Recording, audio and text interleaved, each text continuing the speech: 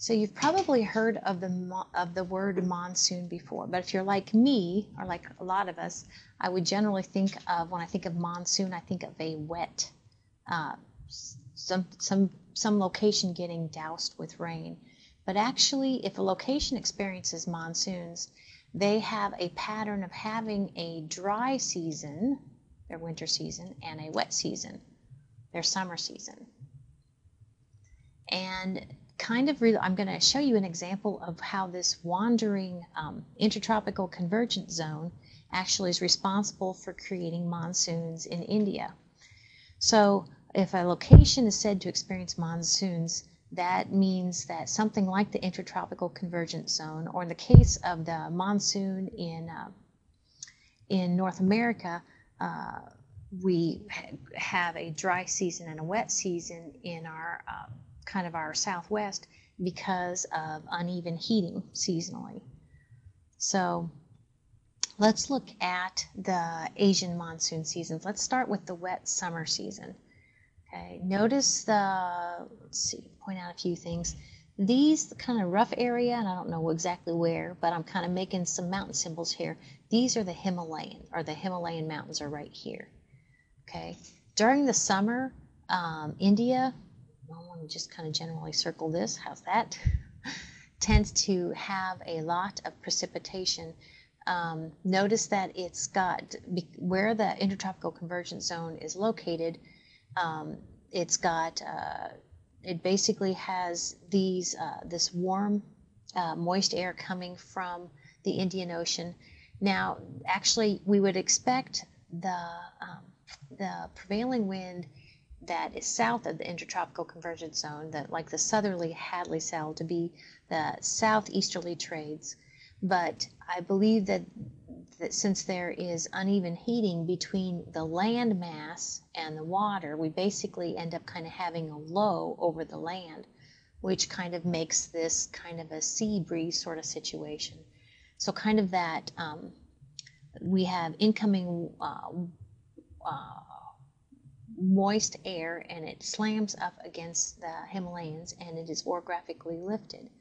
So in the summer months, this part of the world experiences a lot of rainfall. Let's look 6 months later and notice that the intertropical convergence zone is way down here now. It has wandered. It's no longer over the Himalayas.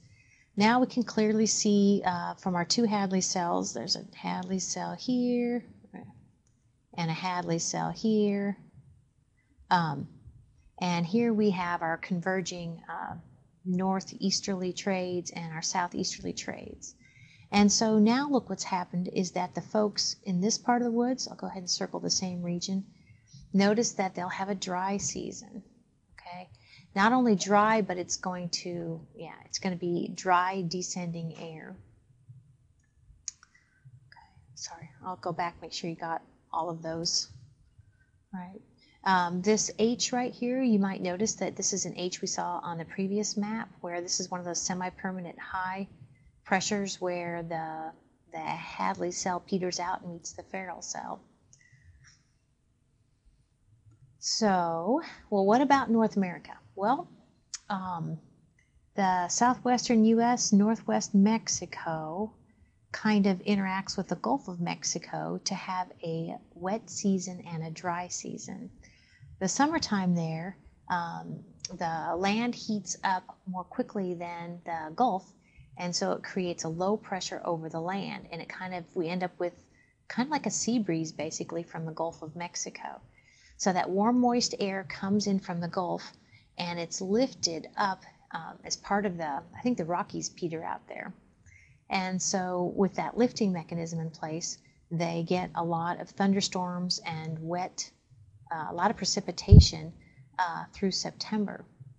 Then when September comes, they end up having a dry season. So this is kind of showing you that sort of situation, where you can kind of see the Rockies here, and moist air from the Gulf, moist air from the Pacific, and it's lifted, and actually sometimes storm chasers will go out in this neck of the woods and kind of seasonally enjoy chasing storms out there. So just to kind of show you the two seasons with regard to precipitation, these bars, of course, are showing you precipitation amounts.